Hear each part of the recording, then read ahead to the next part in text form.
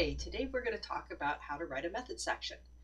So I think a lot of people misunderstand how they're supposed to do this because I have a lot of students write a kind of mini paper thing for lab reports, and method sections are where they just really do not understand what they're supposed to be doing. Now, you might find that hard to believe because people say, oh, wait, but it's methods. You just write what you did, right?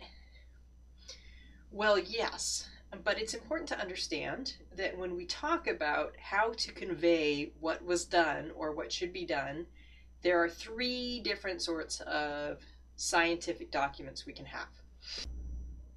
So the first thing you can have is what we call a standard operating procedure, or an SOP.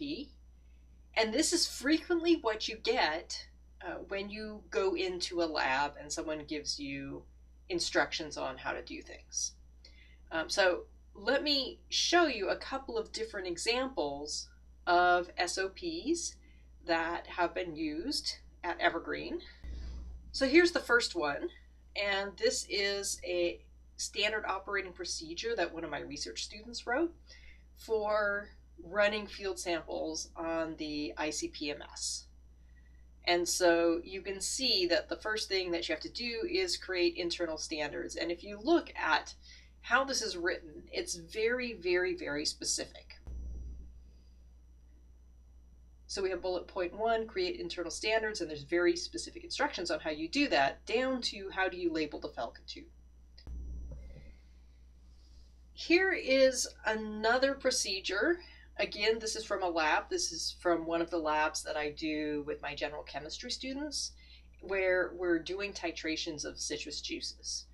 So if you look at this, and by the way, if you want to see this SOP, go on to Canvas, because I have this posted there. So if it's too hard to read, if you're doing this on your phone or something, you can get the actual document there and you can zoom that in or out as you need to. So you can see here, again, this is very, very, very specific. Here's how to create the NaOH solution, right? And you can see it tells you exactly what glassware to use, how much NaOH to add, and then what you do, etc., etc. And this goes on. We're going to come back to this later, so I'm not going to go into too much detail. The whole idea behind a standard operating procedure is that you want to make your thing idiot-proof. I mean, don't take that too personally, because of course I just said that I use these for students, but a lot of times, especially when you're talking about, first-year students, they really don't have any idea what they're doing in lab, and so you have to spell everything out step by step. Another reason why you'd want to use an SOP is if it's something that you do over and over and over again, to the point where you don't stop to think about it. And sometimes if you're having a bad day and you're not really thinking about what you're doing, you can, just forget something. So that happens. So that's why we use SOPs. Something you're going to see a lot of if you do environmental work is what we call a standard method. So let's take a look at our standard method. So this particular standard method is the EPA method 160.1, which is for total dissolved solids. So this is a procedure that someone who does freshwater work does over and over again. So you can see if we scroll through, it starts off with very general information. So it tells you what sort of water you can use it for. There's a summary of what you're doing. Okay, now I'm going to kind of skip ahead. So here's the procedure. If you look at the procedure, you see that it's relatively detailed and could possibly be used as an SOP. However, let's scroll back. Okay, so this is section 7. Section 6 is the equipment that you use, so it's basically designed to get you to pull all your stuff together before you start. Now let's look at section 5. Section 5 says interferences. Interferences tells you how this method might change under certain conditions. In other words, if you have any of these conditions, then you might need to change the standard procedure that's in section 7. So you can see by looking at section 5 how you could easily amend section 7 if, for example, you have waters containing significant concentrations of calcium or magnesium or chloride.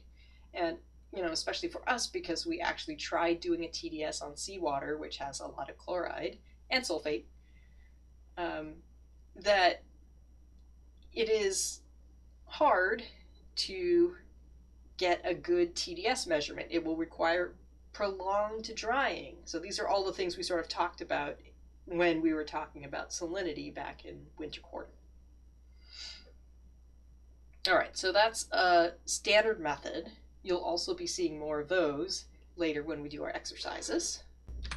All right, now the third way that we provide experimental instructions to people is with a method section in a paper. Now, method sections are very different from SOPs and standard methods. And if I had to give a quick summary about how they were different, I think I would just say they are a lot more brief. So basically, you're going to give the minimum information necessary so whoever's reading it can replicate your work. Now,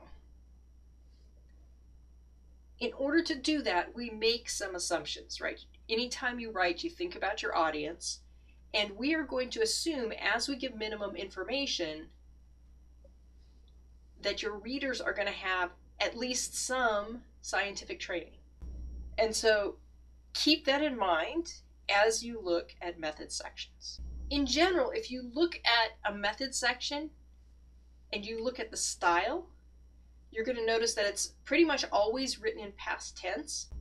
There's a reason for that, which is that by the time you get around to writing it up, you've already finished it, and hopefully you will not have to do it again, right? So it's done. It's written in past tense. And then there's a question of how to write it. So a lot of people say you should write in passive voice. There is a way to write in active voice. It's a lot harder. And for rookies, I think it's a lot easier to write in passive voice. So you could try it either way. I'll give you some examples later on.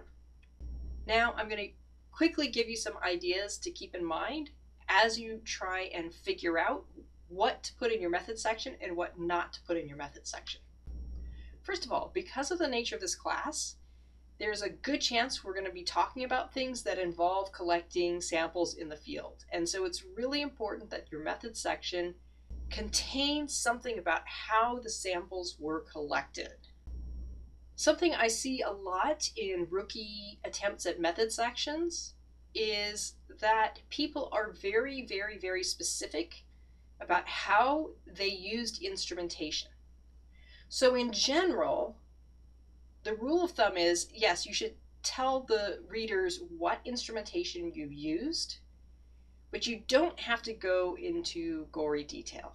And so I want you to think about this, and I want you to reframe it, as I'm going to keep asking you to do over and over again, in terms of what would it take for your reader to replicate this. And so when it comes to instrumentation, let's just say that we're doing microscope work. The question is, if they had to do the same microscope work as you, would they have to use the exact same brand of microscope? And the answer is no. Like, let's say there's just 2 different brands of dissecting microscopes.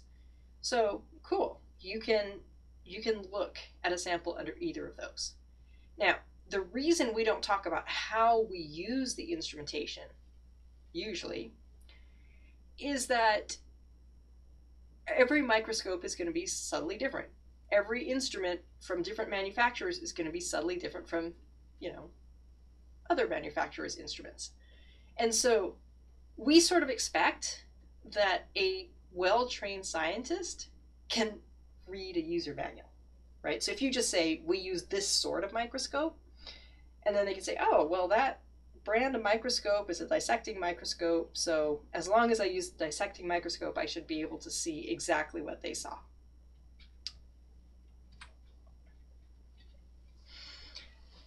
Now, unless you're crazy like me, you will not be making up your own methods.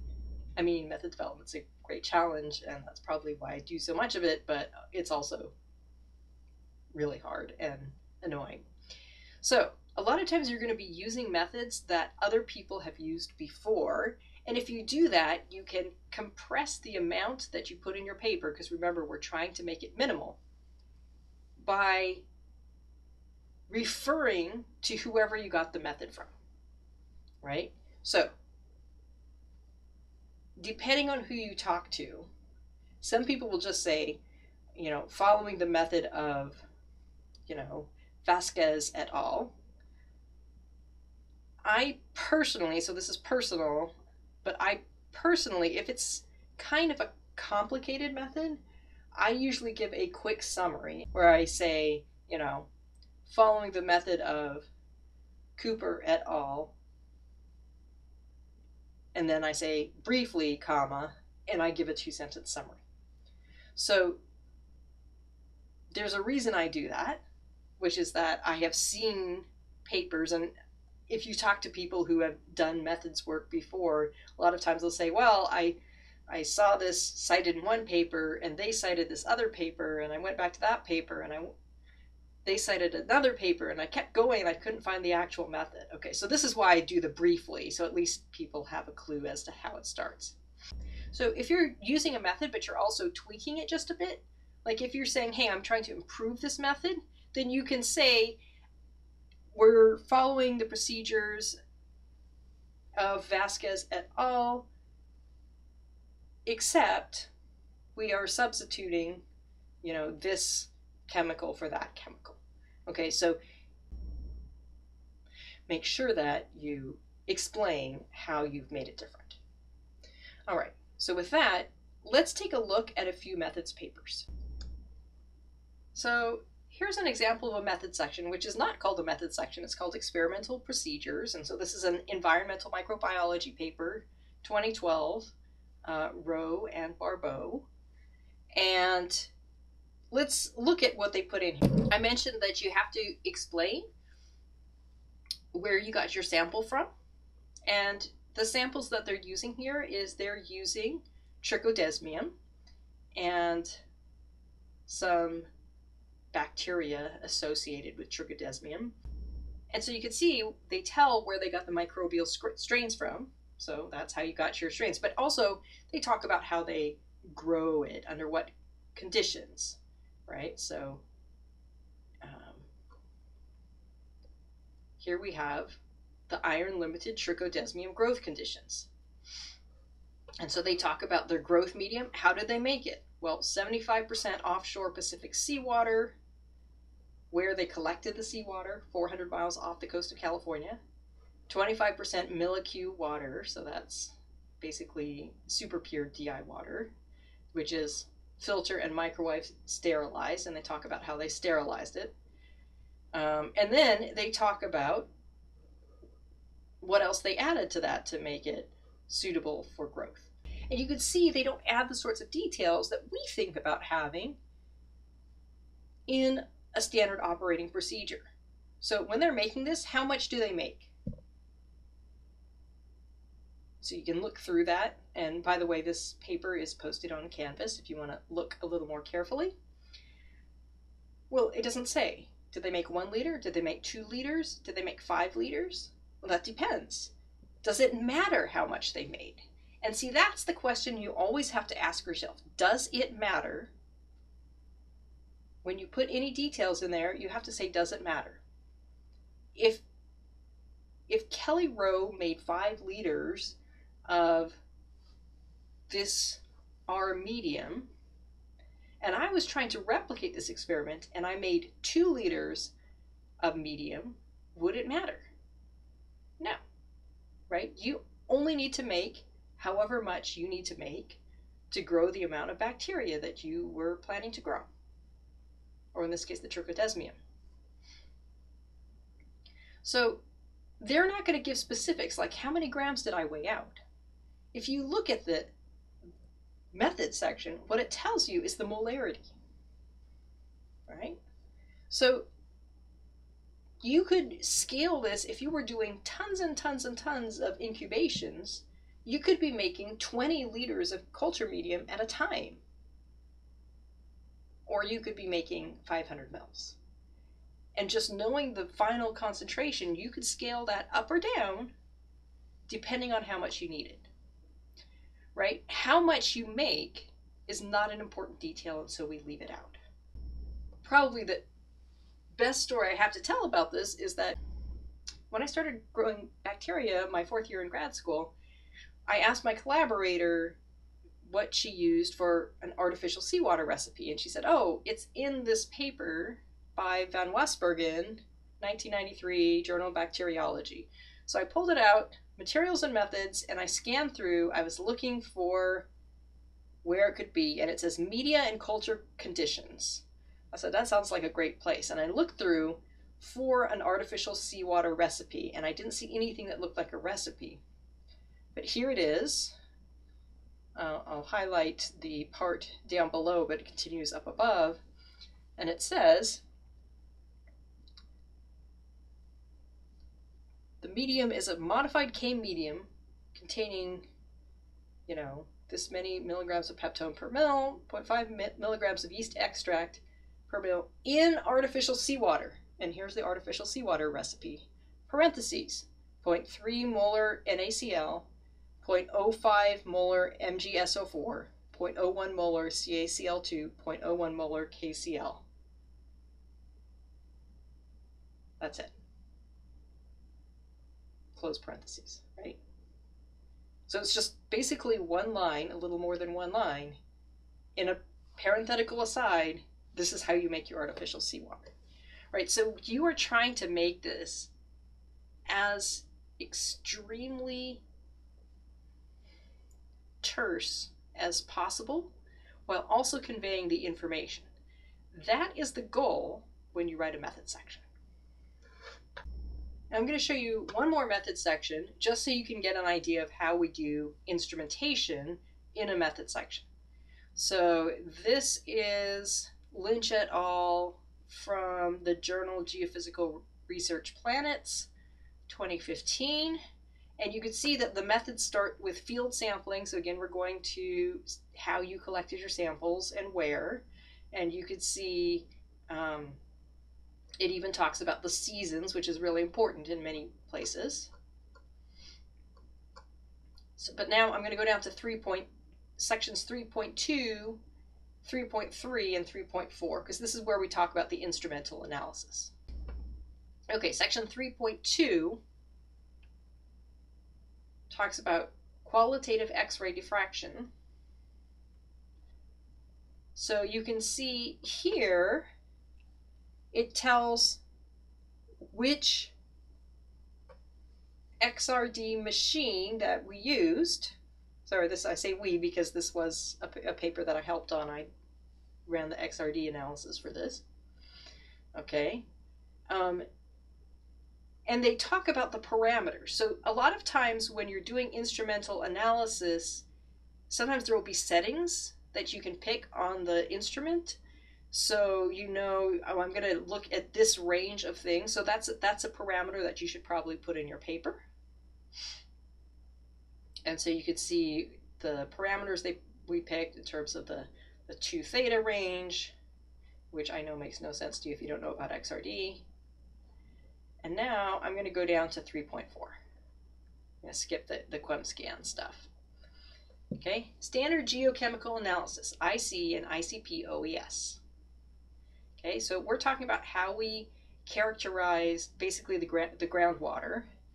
Okay, major anions were measured using a Dionix ICS-90 ion chromatography system running an AS14A 4x250 millimeter column. So when you're running this particular instrument, the IC, the ions you can detect depends on which column you put in. So we said we did ion analysis, we told which column we used. And again, now you look at the ICP OES, the inductively coupled plasma optical emission spectrometer. It tells which one we used, the Perkin-Elmer Optima 5300 dB. how did we get those sediment samples ready for IC and ICP analysis? We followed a standard method, following the Florida Department of Environmental Protection method NU 044-3.12. Okay. And then how did we prepare our samples? Filtered and prepared as stated in the section 3.1, that's the field sampling thing. And then all ICP samples were acidified with trace metal grade nitric acid. Now, does that matter? So there's a detail. There's something where we're not being generic, we're being very specific. We're not just talking about nitric acid, we're talking about trace metal grade nitric acid. Well, what are we doing this for? Major cations were measured. Okay, what does that mean? It means basically your metals, right? Most cations are metals. So if you're doing a trace metal grade, you don't have random metal contamination. So you can see that where we put those really finicky details, it's because if you used something else, you might be contaminated, or it would make a substantial difference in the outcome of your results. Now, what I want to do is I want to go back to this standard operating procedure that I showed you earlier, and I want to take this and turn it into how I would write up a method section version of this standard operating procedure. Okay, and this is what your assignment is going to be, not with this particular SOP, but I'm going to have you work on some other SOPs as your assignment for Wednesday. So if we look at this procedure, let's start with the first thing. It says important notes on precision. Be sure to read your burette to 2 decimal places, underlined. Always use an analytical balance that measures to 1/10 of a milligram to weigh your KHP. Doing both of these things will allow you to get 4 significant figures in your calculation of the NaOH molarity. Now, the reason I put this in the SOP is because a lot of times people who are just starting in chemistry don't know how many decimal places to read a burette to. And then they don't get very good precision. Well, one hopes that by the time a reader gets around to diving into the scientific literature, they know something about significant figures, right? Significant figures are a measure of how precisely you could measure everything. And so what we're trying to do here is just get people to use proper technique. But we don't put that in a method section because we just assume that people are using proper technique. You always write as if people were using proper technique. Create 1.0 liters of an approximately 0.2 molar NaOH solution. Okay, and now let's look. Fill a 1 liter volumetric flask about 2/3 full with DI water. Add this many. Do we need to use 1 liter? If someone were doing this later, could they make 2 liters? Yes. Could they make 5 liters? Yes. And anytime you change the volume, you're going to use different amounts of NaOH. So we're not going to put that in. Swirl until completely dissolved and dilute to the line with DI water. Okay, look, people who write scientific papers, I hope, know how to use a volumetric flask. So we're not going to put that information in. Okay, transfer your solution to a plastic bottle and label it correctly. Now, you know, we hope that people can label bottles. That's pretty standard. So what have we taken out of this whole major point 1? Well, we're making a 0.2 molar NaOH solution, and for the most part,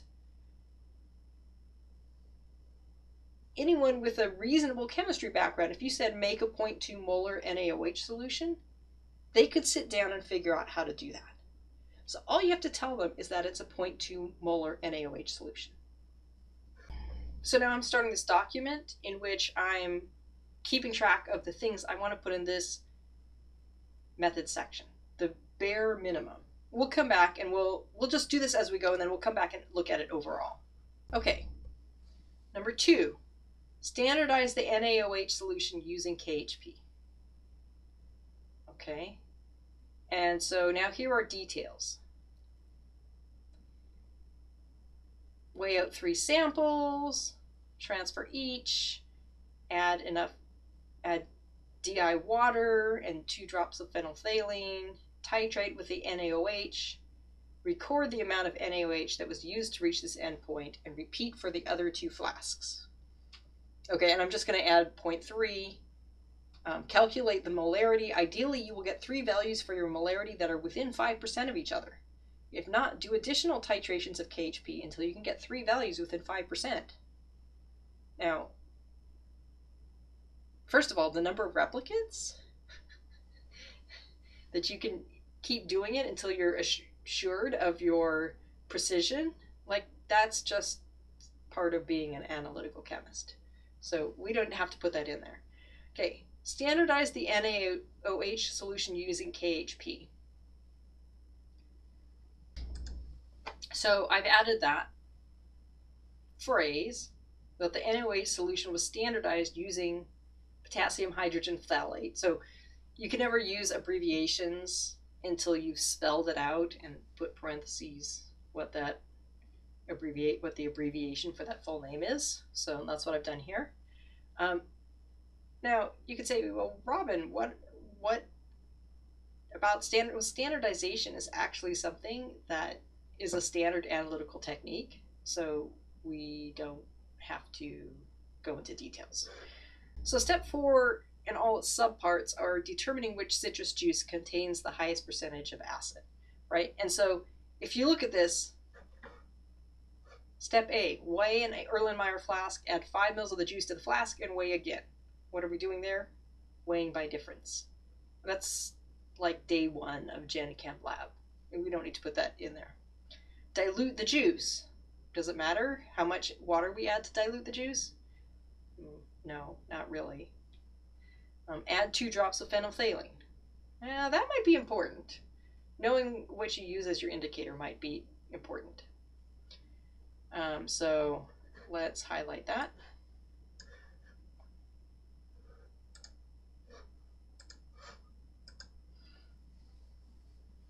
Titrate with NaOH. Now at this point, my students have done enough titrations because they did the KHP standardization and everything that I don't tell them how to titrate. By the time my students get through Gen Chem, they've done a lot of titrations, and I imagine that you all probably did as well, right? So a lot of these titrations, we don't say, fill the burette or tell you what size of burette to use. We just say titrate, okay? And then confidence in your results. That's just standard. Titrate the fruit juices with NaOH using phenolphthalein as an indicator, right? Okay, so I took basically 2 pages of writing and I condensed it down to 2 sentences. Now, having done that, I'm going to edit it down further. And here's how I'm going to do it. Okay, so I'm going to go through every tidbit of this and ask myself, is this a necessary detail? Make a 0.2 molar NaOH solution. Okay, question. Does the NaOH solution have to be 0.2 molar? Would it work if you had a 0.1 molar NaOH solution? Yes, you would use twice as much, which might not be ideal, but it would work. Would it work if you made a 0.4 molar NaOH solution? Yes. I mean, you would use half as much when you're titrating, but you could still titrate with a 0.4 molar NaOH solution. So does it matter that we used a 0.2 molar NaOH solution? No. Okay. Okay. So we're just going to cross that part out. We're going to now say, and we standardized using potassium hydrogen phthalate. Standardization is a way of figuring out exactly what molarity your solution is. So the question is, do you have to use potassium hydrogen phthalate? You could probably use something else. That's pretty standard, actually, as a base standard. I'm not sure if I would put that in or not. The other thing, you'll notice that I've written this is all written in kind of the imperative tense, in that I'm ordering you what to do. This is what you have to do. Like, that's what I do when I'm teaching lab, right? I stand around and like crack the whip. This is what you gotta do. This is what you gotta do. But remember, we're supposed to write this in the past tense. Okay, so here's something that I wrote that's in past tense. And you'll notice that this is written in what we call the passive voice. NaOH solution was standardized using potassium hydrogen phthalate. Samples of fruit juice were titrated using standardized NaOH solution with phenolphthalein as an indicator. I think there's a little bit of redundancy there. I could probably get it down to be even more concise, but I'm just doing a very quick indicator.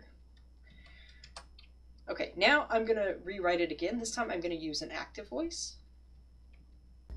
Okay, so here's my shot at doing an active voice, past tense, method section. Titration with NaOH solution, standardized with KHP, using phenolphthalein as an indicator, determine the acid levels of the fruit juice samples.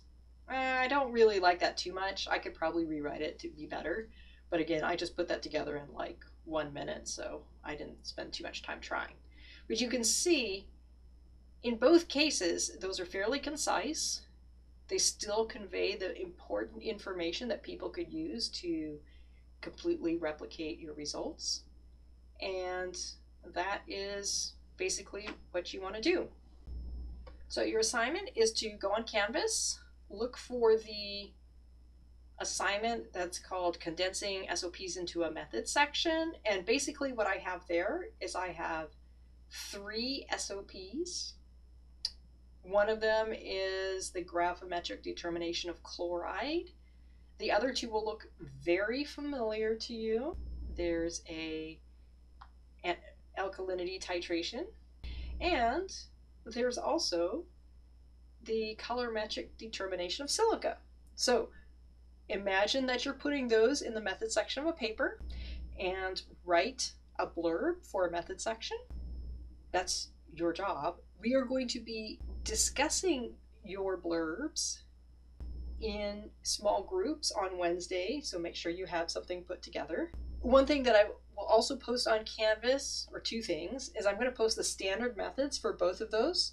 And I think it would be really interesting for you to go through and look. We're actually going to talk about the standard methods, but I'm going to post the standard methods, the USGS alkalinity, and then the, I forget, is it the ASTM? I forget who put together the colorimetric determination of silica thing. But I have the standard method for that as well. And so those will be on Canvas too. So if you have a chance, look at those. If not, don't worry about it, because we are going to talk about those on Wednesday. So I just want you to give it a shot. It doesn't have to be perfect, because what you're going to be doing is you're going to be comparing these to what your peers have written and talking about why you wrote them differently. So it's always interesting to see what some people think is important and what some people think is not. And so that's always a good discussion to have. I will see you soon.